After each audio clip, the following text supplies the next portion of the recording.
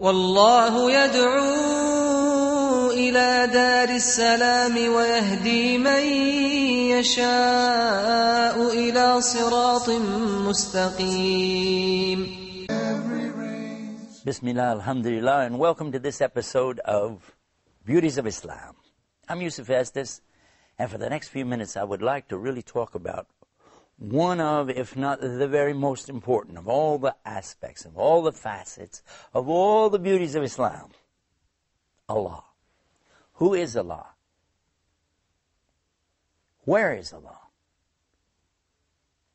And can we prove it? What is the proof? And in this episode, that's one of the aspects I want to talk about, the proof of Allah. And I recall that when I was first introduced to Islam, the person that I was talking to was a Muslim, of course, and I was trying to call him to my religion in Christianity. He was telling me of some of the aspects of Islam, what you must do, what the requirements are, what the beliefs are. And he saw that I was also concerned about my beliefs as a Christian at that time. And so he said to me, Islam teaches us to always go to what is better. Whatever you have that's better, you should always move toward that. So I'm ready, as a matter of fact, to go to your religion of Christianity if it's better than my religion of Islam. And I thought to myself, hey, I got this guy. This is going to be easy because he's been telling me about the pillars of Islam, which require that you must establish something called Salah and pray 5 times a day. You must fast the month of Ramadan, 30 days non-stop, no food, no drink during the daytime. And then you have to do something called Hajj. And you have to go all the way to Mecca, and you have to do a pilgrimage dressed in 2 towels, and so and so and so. Many things, and I'm thinking, And plus what you can't do, you can't drink alcohol, you can't eat pork, you can't have a girlfriend, you can't sit around, wasting time listening to music, crazy stuff. So as far as I was concerned, I had a better religion than he did. And I was beginning to explain that to him. And then he said, listen again. He said, I will go to your religion if it's better than my religion. But you have to have proof. Now I thought about this for a minute. I said, wait a minute. Proof? What are you talking about? Proof. Religion is not about proof. As a matter of fact, religion is about faith. He said in Islam, you see, we do have faith, of course, but we have proof to back it up. We can prove everything in Islam. Wait a minute. You're going to tell me, and this is what I said to him, you're going to sit there and tell me, as a Muslim, you can prove there's God? Then he said to me, you mean to sit there and tell me, as a preacher for Christianity, that you can't? Ugh. I had to think about that for a minute. Well, there is no proof God exists. He said, really? I said, no. He said, so now, does your religion teach you to go what is better? I said, well, of course, we would go to whatever is best. He said, what about proof? If you see proof, do you go to the proof?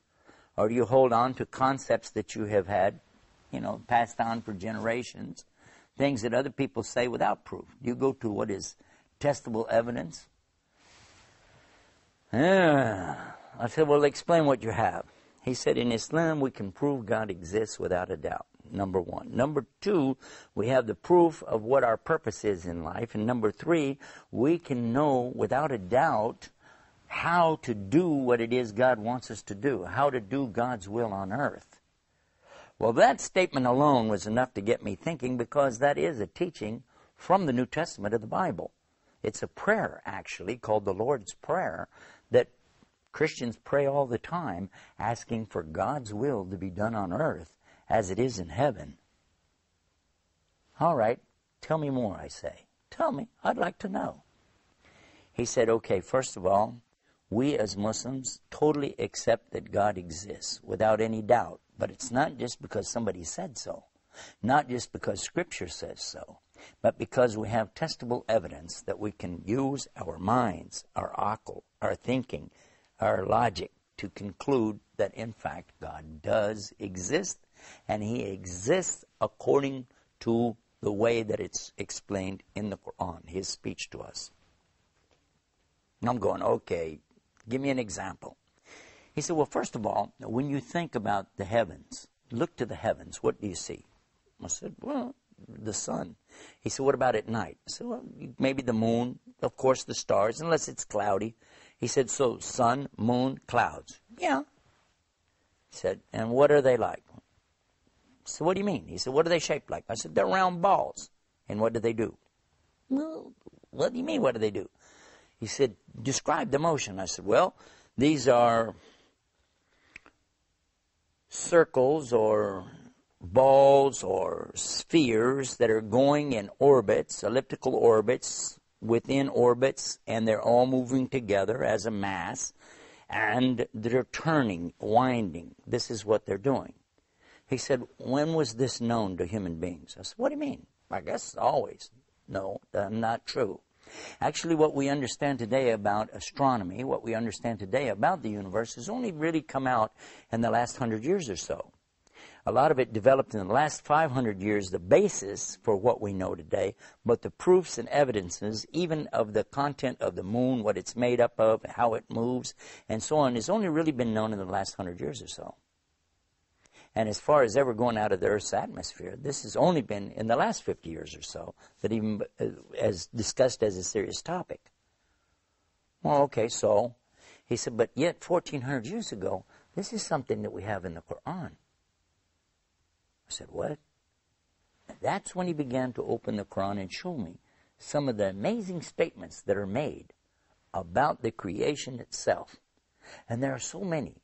And in our program here, The Beauties of Islam, we've discussed a lot of those. But in this episode, I just want to focus on who is Allah and what is the proof. The first and foremost proof is that we all exist. You exist, I exist. How did we get here? How did our intelligence come to us? How is it that we're able to reason? How is it that we're able, as human beings, to interact with each other? How does that come about? Where does it come from? And if you said this is just a hodgepodge of accidents taking place, something without any order to it, then you haven't really understood how the universe works. Because when you look to the structure of the universe, when you look to the way that it's created, the way it all cooperates together, from the macro of the planets and stars and suns, and from the micro, which is the molecules, everything turning and working together, all of this is what? This is amazing cooperation. And how does it come about? So we're going to continue this just in a second. I want you to think about what I just said. We'll be right back after this, and you're watching The Beauties of Islam. Islam is keeping up the pace.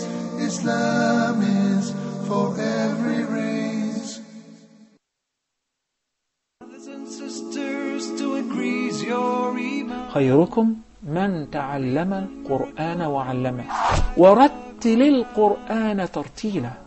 Learning how to recite the Quran properly, learning the meaning of what we recite, including the ahkam from the verses which we recite, trying to implement what we learn in our daily life. We'll listen to the participants, and the guests will take your phone calls. We're going to recite live. We'll listen to your recitation, and we'll correct it according to the rules and regulations which we'll state in each episode. Now, your dream will come true.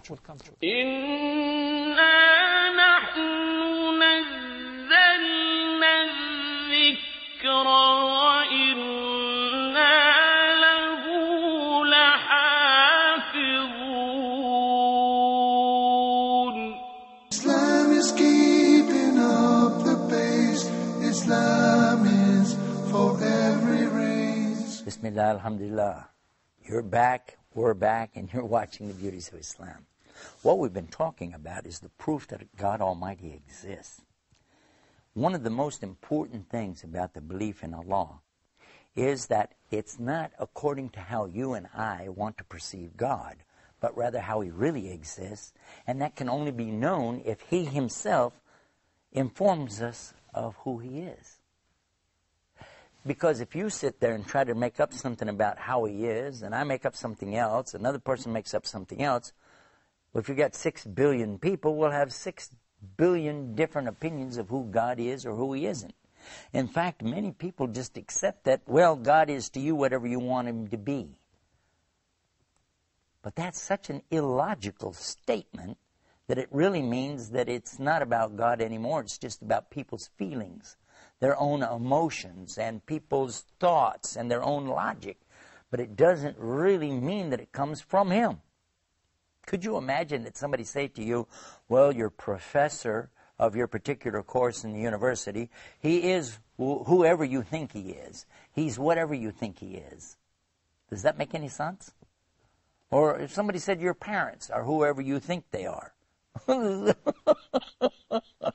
That's too much. My parents are whoever, well, I think my parents are rich then. I think my parents are, really wealthy, and I think my parents are going to give me a brand new car tomorrow morning. Oh, well, that's all well and great, but guess what?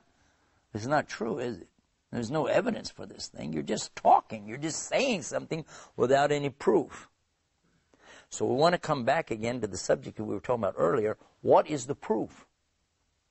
The proof in Islam is the speech of Almighty Allah to us.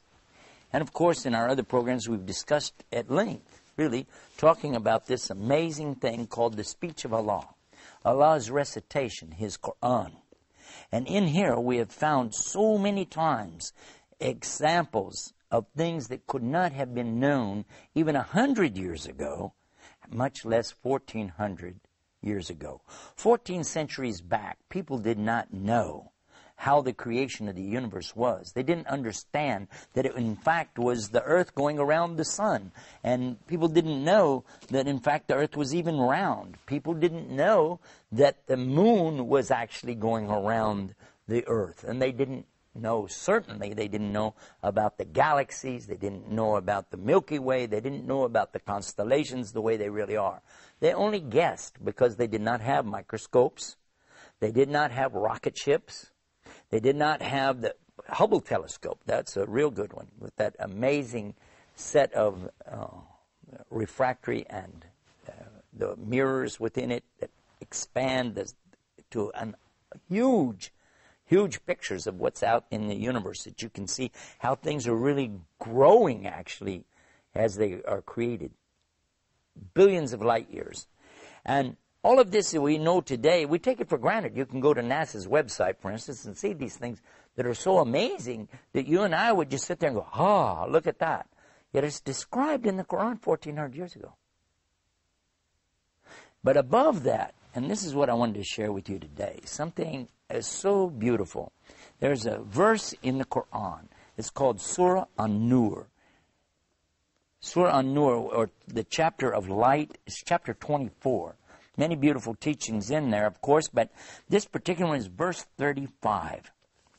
And it begins by saying, Allahu nuris samawati wal ard. He is, talking about Allah, is the nur, the light. Light of what? Of the heavens and of the earth. I love this so much. He's the light of the heavens and the earth. One of the things that we got out of this program today is that we found that Islam is proving there's a God by what? By your common sense and the Quran. We have so much more about this. I wish you would go to our website, beautiesofislam.com, and find out the rest about this subject, about Allah being the light of the heavens and the earth. Till next time, Assalamu alaikum wa rahmatullah. Peace be upon you.